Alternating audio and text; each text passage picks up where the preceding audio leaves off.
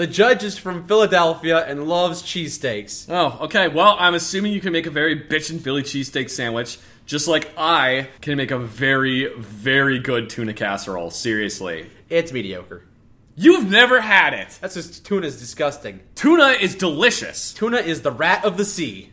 Have you seen how big a tuna fish is? Have you seen how gross a tuna fish is? All fish are gross looking, but they still taste good. No. It's from the guy that eats underwater bugs. I imagine that we're having this conversation directly in front of him, and he keeps trying to interject.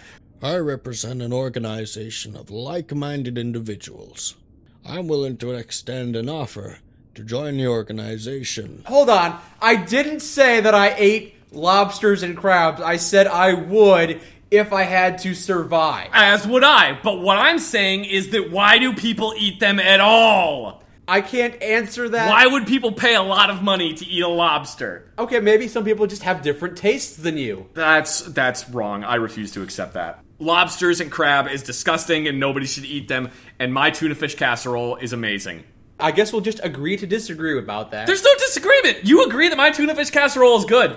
For the sake of moving the conversation along, sure, your tuna fish casserole doesn't suck. Oh, fuck you! No, my tuna fish casserole is amazing. I make a bitchin' tuna fish casserole. I also make very good eggs in a basket. Who are you trying to convince? You or me? Or the judge?